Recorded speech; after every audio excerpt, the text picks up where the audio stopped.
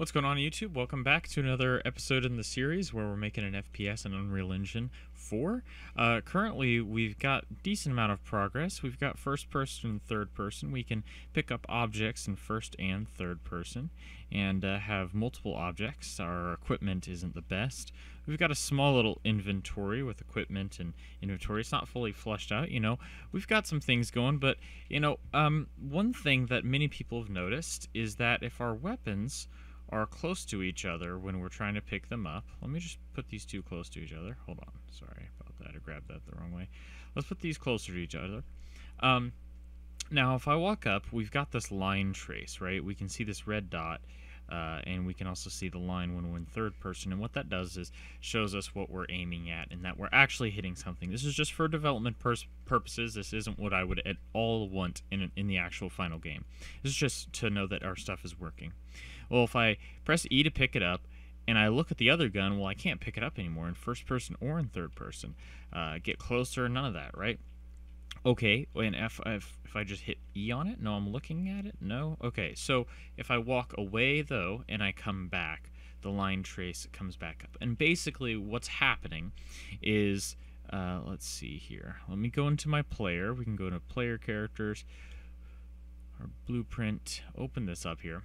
And what's happening is the way we're detecting our collision, pickup line trace collision, is we're basically saying, once it's overlapped, just tell the player that we want to do that line trace, and then that code gets called and we're able to pick it up, all that other garbage. But this is really what's important, because then no matter how many items around it agree that yes, we should all do the line trace, there's only one variable here, and this doesn't necessarily know that there's multiple items.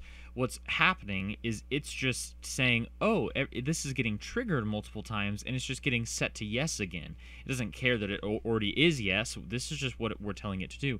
And then when we pick up our weapon and disable its collisions and everything, the collision goes away. So the end overlap gets triggered, and it just says, no, we don't need to line trace, and it doesn't care about everything, all the other items that are around it, because they have already set this once. They're not going to continually tick and check this to be true. It's a one-time deal, right?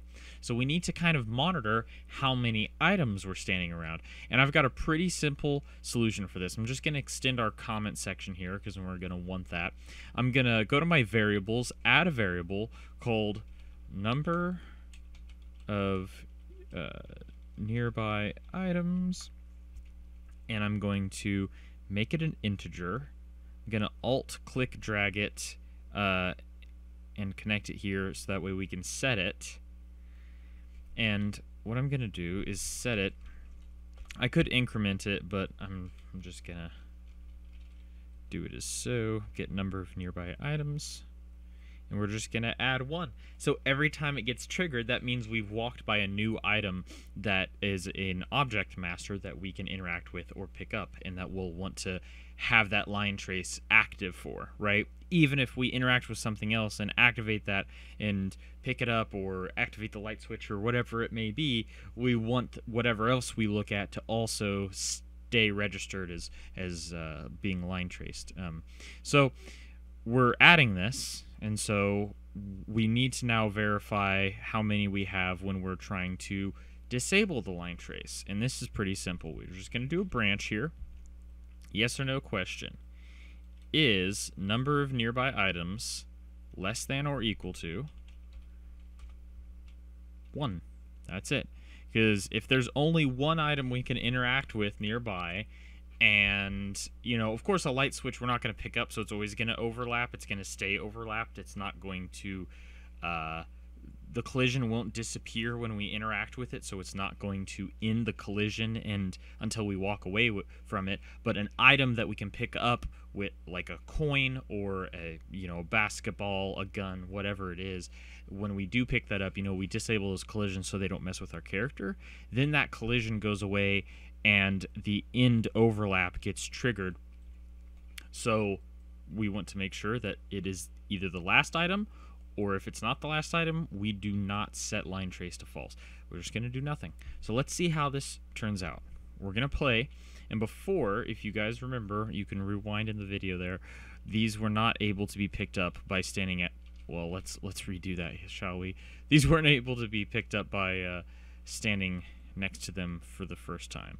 So I'm gonna look at this one and hit E, and then look at the other one, and I still have a line trace, and I can hit E, and I've picked it up. I didn't have to walk away.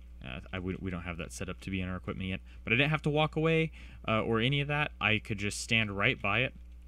And here, let me duplicate these, just so that way we can verify. I can look at all these, and then what I'll do is I'll disable the code just so you can see.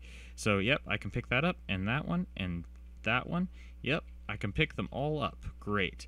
So let's go back and just disable that code just to prove that this is what it does here. We'll just disable that and reconnect that back like it was. And around these 4 guns, I only get to pick one. I can't pick up any of the others. I gotta walk away and walk back. So there's your little solution. You're basically just temporarily keeping track, I mean kind of permanently, but you're just keeping track real quick of how many items there are, and then we really just need to reset them to 0 whenever we walk away from them. So let's reconnect our branch, and right after it, and the false, we will set number of nearby items to be number of nearby items minus 1. And then at the end of the true, we can just actually have that loop right back down to here. So then we will see, oh, if it wants to play here, come on. We can look at all 4 and register them. 1, 2, 3, 4, and then we're set back to 0. So that way, if we had just done this without subtracting the number of nearby items, it would have just gone up and up and up, and we would have had the line trace going all the time, and it wouldn't have turned the line trace off when we actually weren't buying anything that we can interact with, and that would have just run extra code that didn't need to be running for performance reasons. And you know, that's one of those things that it's hard to keep in mind while you're in the moment. You're like, oh, we can just like add the functionality, this, that, and the other, and it works. But sometimes there's those certain details that really should be forgot about or left out if they heavily affect the performance and if we're not using them. So it's just one of those things, but that should be the fix to that. If it doesn't work for you, do let me know. And if you don't know what this is from, check out the series in the playlist description or in the iCard, and you can check out the series where we make all these features and have firing modes and multiple weapons and weapon switching. Well, at least I thought I had weapon switching. Okay, whatever. Oh yeah, and dropping weapons, that too. Anyways, well, thank you so much for watching, and y'all have a good one.